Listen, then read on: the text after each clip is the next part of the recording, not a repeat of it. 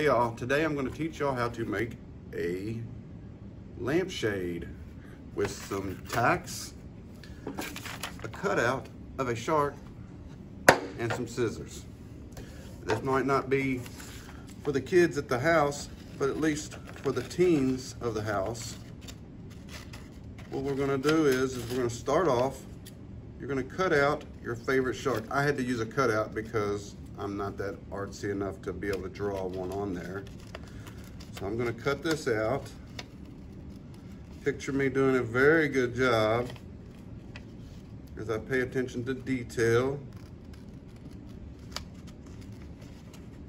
Not to mention, all this month is Shark Weeks at the library. So I thought that this might be nice to do. So let's picture me cutting this out very well. You see? All right, look at here. Now, here we go. Ta-da, right there. Now I really did this one. So what I did was I put the shark where I wanted to on the lampshade. Obviously, I tacked it a few times just to make sure it would hold in place. And then you're gonna get one more tack, and all we're gonna do is really just do a little bitty outline of the shark. And what's going to happen is eventually when you poke all these holes in the shark, you're going to put it on your lamp and it's going to shine through. I've done this several times in the past. It takes a little while to do it, but it's really worth it when you get done. Of course, I believe they should make longer tacks. I think my hands are a little bit too big. We're gonna keep going.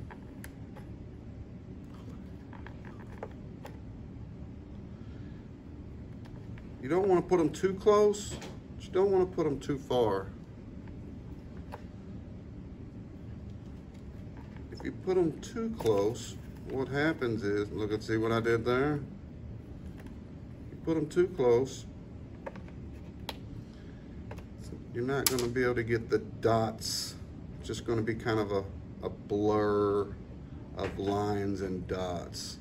Of course, you don't have to be exact. Neither. That's why it's such a great craft for me.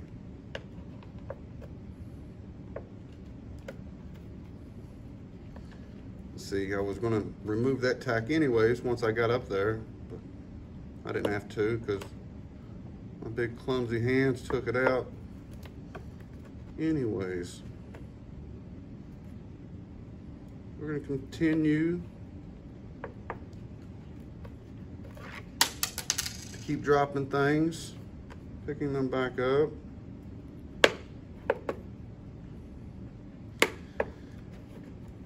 Sometimes I'll hit a little stopping point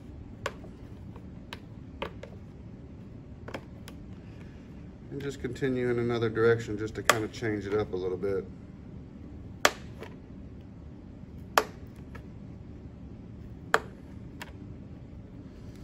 I've done this before with a shark and I used a blue bulb. And then I even painted some ocean scenes on it, a stingray I believe.